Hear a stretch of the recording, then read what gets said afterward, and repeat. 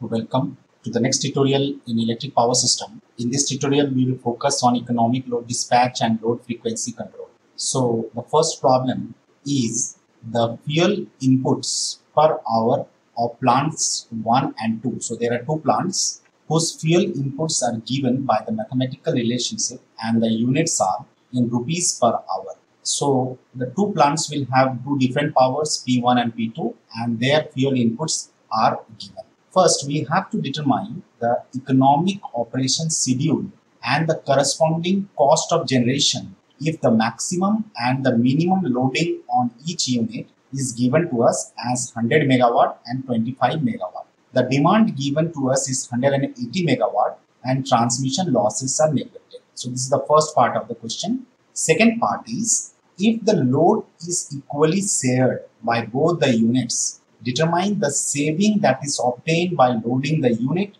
as per equal incremental production cost. So there are two parts in this question. Let us see the solution to this. So the fuel input is given to us and we are using these equations to solve this problem. First, we will determine the incremental production cost of both the unit, which is given by the differential of the fuel input with respect to its own power, that is dF1 by dP1 and dF2 by dP. It means we have to differentiate the first equation and the second equation to get the incremental cost of the plants that is given by third and the fourth equation. Once we have obtained the incremental production cost, the economic operation of the plant can be obtained under the condition that the incremental production cost of both the plants should be equal. It means we have to equate the equation 3 and equation 4 that we have gotten. So that let us consider that as to be the first equation to be solved. Second equation is the total power demand, which is already given to us as 180 megawatt. That will be the second equation. So we have to solve these two equations in two variables that are in P1 and P2. So once we solve the two equations, we will get the power in each plant as 88.89 megawatt and 91.11 megawatt. Now once we have got the power of each plant, cost of generation we can obtain as the sum of the fuel inputs F1 plus F2, where the P1 and P2, the power in the two equations, we have already determined. Hence, we can determine the fuel input in rupees per hour for both the plants. Now, the total cost of the production will be the summation of the power plants F1 and F2. Now, under the second case, it has been given that if the load on each unit is 90 megawatt, what is the cost of the generation? It means that we will be using the same equation, but instead we will put 90 megawatt for P1 and P2 and we will obtain the values of F1 and F2. And the total cost now we can obtain by putting the summation for F1 and F2 under the second case. So the saving that can be obtained can be estimated from the two relationships that we have got under the two different power conditions. So if we subtract the values, we'll get 0.57 per hour in rupees is the net saving for the power plants. Next problem, determine the incremental cost of received power and the penalty factor of the plant whose single line diagram is shown. The incremental cost of production is also given by the relationship in rupees per megawatt hour. The plant 1 is basically a generator where it is giving 10 megawatt power and the load is taking 8 megawatt and there is a transmission loss of 2 megawatt. So we can determine the penalty factor of the power plant using the relationship as we have the relationship for the penalty factor which is given by 1 divided by 1 minus the differentiation of the power loss with respect to the production. So we have seen that here 2 megawatt is the power loss, where 10 megawatt is the power generation for the plant. So net penalty factor is 10 by 8, which we have to multiply this penalty factor with the incremental production cost, that is dF1 by dP1. Now in this equation of incremental cost, the power P1 is basically 10 megawatt that we have to substitute and multiply it with the penalty factor, then we will get what is the cost of the received power, that is rupees 5 per megawatt hour. Next problem, a two-bus system given by P1 and P2 which are connected to bus number 1 and bus number 2 is shown in the figure. If a load of 125 megawatt is transmitted from plant 1 to the load and a loss of 15.625 megawatt is incurred, determine the generation schedule and the load demand if the cost of the received power is 24 rupees per megawatt hour. Solve the problem using coordination equations and the penalty factor method approach. The incremental production cost of the two plants are given by the relationship in the problem. So we have to use the coordination equations and the penalty factor approach for this problem. So given the incremental production cost equations and the two plant system, we can say that the load at the bus 2 is there alone. So we have a load at the bus 2.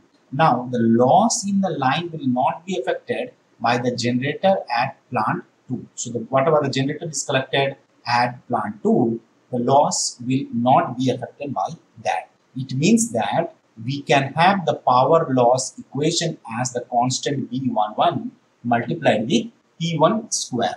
So B12 and B21 will be 0. Similarly, B22 will be also 0. Now the power loss is already given, which is 15.625 megawatt, and the P1, that is the power of the plant 1, is 125 megawatt is square, we can put it. So we can determine what is the constant B11, which is coming to be 0.001. Now the coordination equation is, we have the incremental production cost multiplied with the penalty factor, we will get the value of lambda.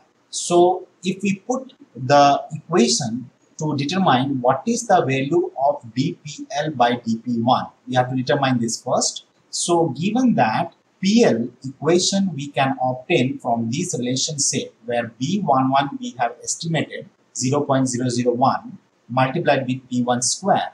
So if we differentiate this equation, we will get dPL by dP1. dF1 by dP1, the incremental cost is already given in the problem. So we can form one equation of the coordination equation for the power plant. This coordination equation is coming from the main equation, which is a function of P1. The value of lambda, that is the incremental cost, is already given in the problem, that is 24. So if we solve this equation in one variable, that is P1, we get 123.28 megawatt. Similarly, the coordination equation for plant 2 also we can determine, and the power in plant 2 will be 80 megawatt. Hence, the power loss, that is equal to B11 multiplied with P1 square. So this will be equal to 15.19 megawatt. So we can determine finally the loss. Loss will be equal to, we have determined the value of P1 plus we have also determined the value of P2 minus the loss in the transmission line. So net load is 188.1 megawatt. Now the penalty factor of plant 1 is basically given by this relationship where dPL by dP1 we have already estimated as minus 0.002 P1. So if we can multiply that penalty factor with the incremental cost of the plant 1 is equal to 25, that is given in the relationship. Now here in this equation again we have to solve to find the power of the plant 1, which comes to be 123.28 megawatt. We know that dPL by dP2 value is 0. This indicates that the penalty factor L2 loss will be equal to unity, and the incremental cost of the received power equal the incremental cost of the production. Hence we can put this relationship to find the power P2, which is equal to 80 megawatt. Problem 4.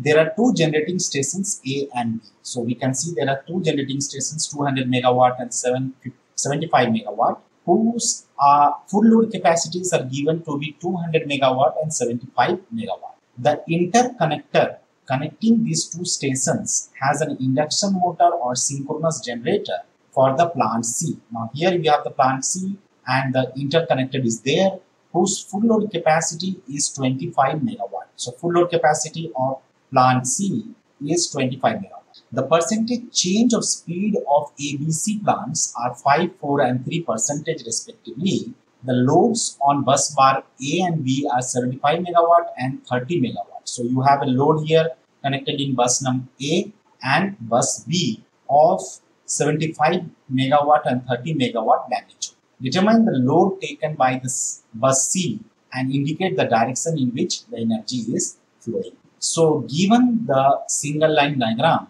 of the power system whose certain data are given, that is the full load capacity, percentage change in the speed and the load for the various buses. So if we assume that X megawatt is the power which is flowing from bus A to bus B, then we can say that load at station A is basically, we have already the load of 75 megawatt at bus station A and X megawatt is flowing, so we can say 75 plus X. Now the drop in the speed, which is 5% of the full load, that is 200 megawatt. So we have 5 by 200 multiplied with 75 plus X, which is the load. So the load at station B will be, already we have 30 megawatt as the load and X megawatt which is flowing from here will give 30 minus X.